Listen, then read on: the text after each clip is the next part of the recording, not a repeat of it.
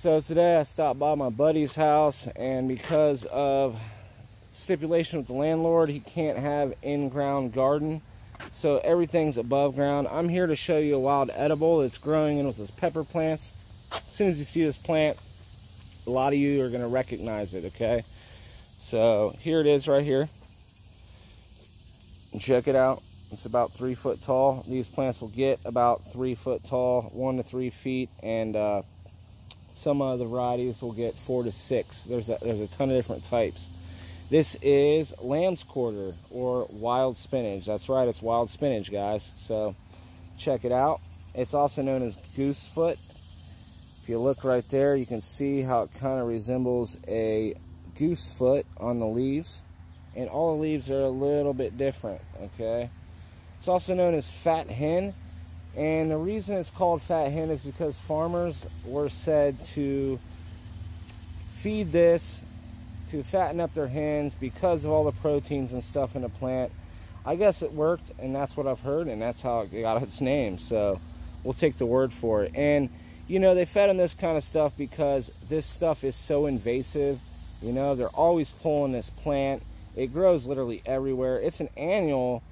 And it's found in lawns, yards, fields, gardens. It grows in disturbed soil, sidewalk cracks, pretty much anywhere you can find this plant. So another thing about it, it's easy to identify. Now, do you see the white powder, the white crystals? Okay, that's on every single one of these type of plants. If you see it, it's more at the top, but it is all over the stem as well. It's pretty much everywhere on the plant.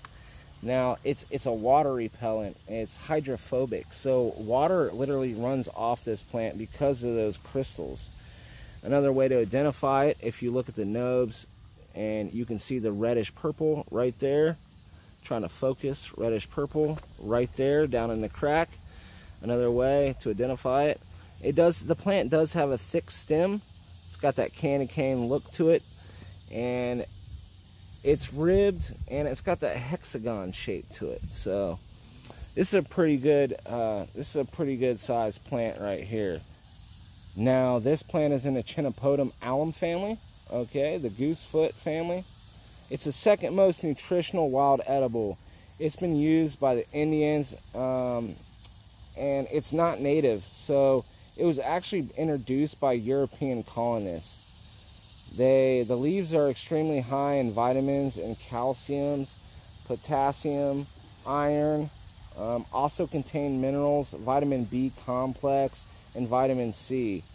And the seeds are also valuable. They contain proteins, calcium, phosphorus, potassium, and niacin. And you can harvest the seeds. They'll come in big groups, the tops, and that'll be in the winter and fall if you cook them right. Now, the Indians use this plant to improve blood, dietary aid, to keep overall healthy. They used it as a wash. They used it internally for painful limbs. Eskimos use it as a gas release. They cooked it with beans. Pretty cool stuff. They also use it as a diarrhea remedy. Various Indians used it for various things. So they all had their thing with it. This plant, I mean, it's obviously amazing and has amazing qualities. Western medicine has used it to expel worms. It's and as an anti-spasmodic. Its other uses were by the Pawnee, and they use it to paint their bows and arrows. So pretty cool stuff, guys. Just kind of giving you a good view of the plant the best I can. Now, to eat this plant, okay, when it's younger, you can eat the whole plant. You know, it's very tender when it's small, when it's a few inches tall. Now, as it grows and matures, you know, obviously it's got this tough stem. You're going to want to take the tops right here, you know, and just trim those. And there's a lot of them right there. And it'll grow back. And you take these tops, you can actually eat it raw. It's still good, but I like to cook it. And there's many different recipes you can follow.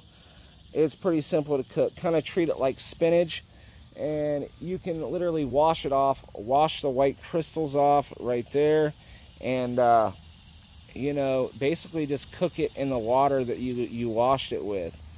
And you can add a little bit of water, butter, salt, whatever you got to do. You only got to cook it for a couple minutes, but this stuff is highly nutritious. I mean, it's wild spinach, guys. So yeah, I just wanted to show you guys that. I thought it was cool.